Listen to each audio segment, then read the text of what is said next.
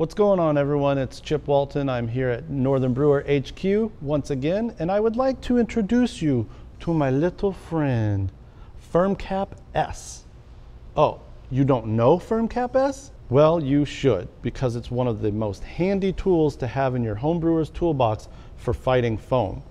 And I'm about to show you 4 ways it can make life easier and less messy on brew day, during fermentation, even with yeast starters. First, a quick look at the tech specs. Fermcap-S, also referred to as just Fermcap, is a non-soluble anti-foam agent that generally comes in a 1-ounce eyedropper style bottle. It's a silica polymer used by brewers to control foaming in the kettle and during fermentation. It does this by breaking the surface tension of the wort and collapsing the foam. It is food safe and non-toxic, and its shelf life is nearly infinite as long as you keep it refrigerated and remember to always shake it well before use. As weird as it might look going into your wort, Fermcap will have no negative effects on the final beer as long as you properly follow all usage guidelines on the packaging. Before we look at the several ways Fermcap can save your brew day, if you want to see more FAQ and product demo videos like this from Northern Brewer, be sure to like, subscribe, and share this video. Now let's fight some foam.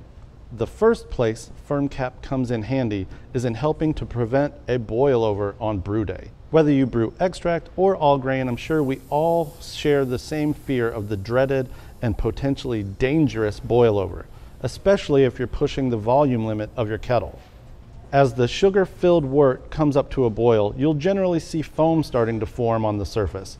This is caused by proteins in the malt foaming as the wort reaches a boil. Wort and water also contain dissolved gases that are forced out of solution with heat, which is another reason why they are prone to boil over.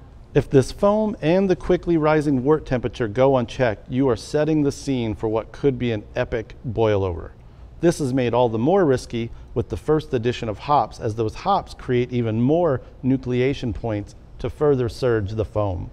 At this point, if you drop the recommended amount of Fermcap into the kettle and stir it, you'll see the foam dissipates rather quickly. As the wort comes up to a full boil, there will be less foam than you're probably used to seeing. Also, as you add your first hops, you'll definitely notice less aggressive post-hop foaming. To further cut down on the chance of a boilover, some brewers suggest first wort hopping, or at the very least adding a few pellets of your bittering hop addition along with the anti-foam agent to help get the wort acclimated to those new hop oils slowly instead of in one huge burst.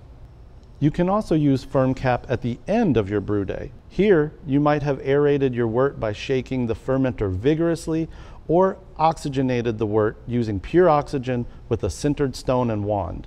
Either of these methods will likely kick up a layer of foam inside the fermenter.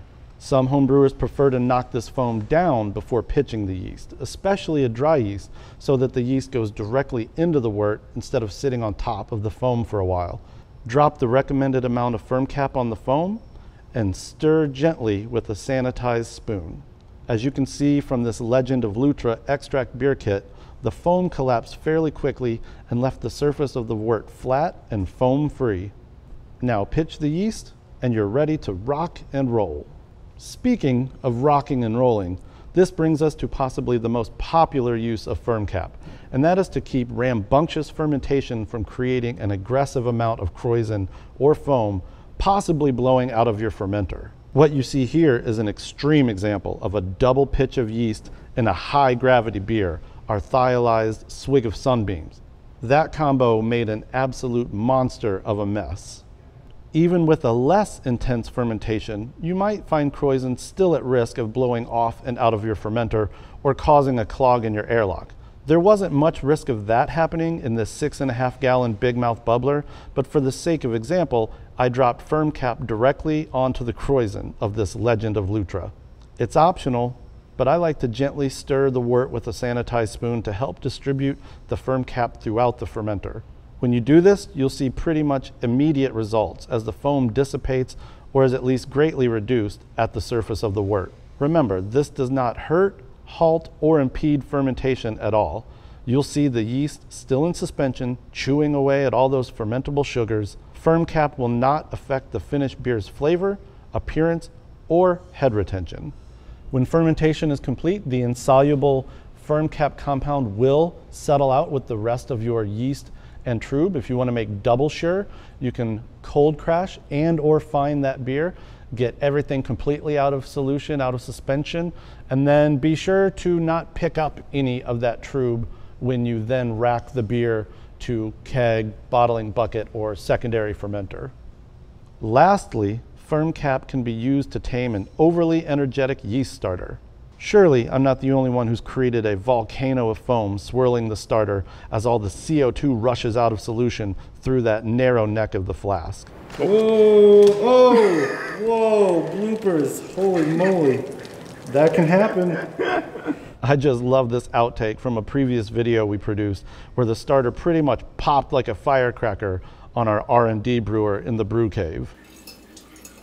I made a starter just for this video in a 1,000 milliliter flask using our fast pitch canned wort, plus 16 ounces of clean drinking water. Obviously a 2,000 milliliter flask would probably be a better option here, but I wanted to push the volume limit just so I could show you what could happen. As you can see, adding the fast pitch and water alone kicked up a good bit of foam, but I'm also more concerned about the Krausen that will form eventually during the starter's fermentation. Prevent this by adding just a single drop of Fermcap into the 1 or 2 liter starter. Just a little bit will do since we're not talking about full gallons of wort here. Again, it will not inhibit the mini fermentation that is key to making a healthy, active starter, but it will help make sure you don't have a small geyser of wort gush all over your countertop. After 8 hours at room temp, upon swirling, the yeast starter that had no Fermcap most certainly foamed up and out of the flask. The starter that did have Fermcap added was swirled rather aggressively and barely kicked up any foam. Quick note, this is really only applicable to starters that are made with the swirling method on a countertop or table, as a yeast starter made on a stir plate should never foam over due to the constant agitation of the stir bar releasing CO2 more slowly and consistently throughout the process. If you don't use fast pitch, but instead boil water and DME to make your starter wort, you can also use Fermcap here if you're worried about a small scale boilover on your stovetop. And there you have it. 4 ways that Fermcap can come to the rescue and save your brew day or save your fermentation. Fermcap is something I think everyone should have in their arsenal for fighting the good fight against what is often unexpected and unpredictable foam. With Star Sand, they say, don't fear the foam. In a lot of other scenarios, I say, do fear the foam and use Fermcap to knock it down.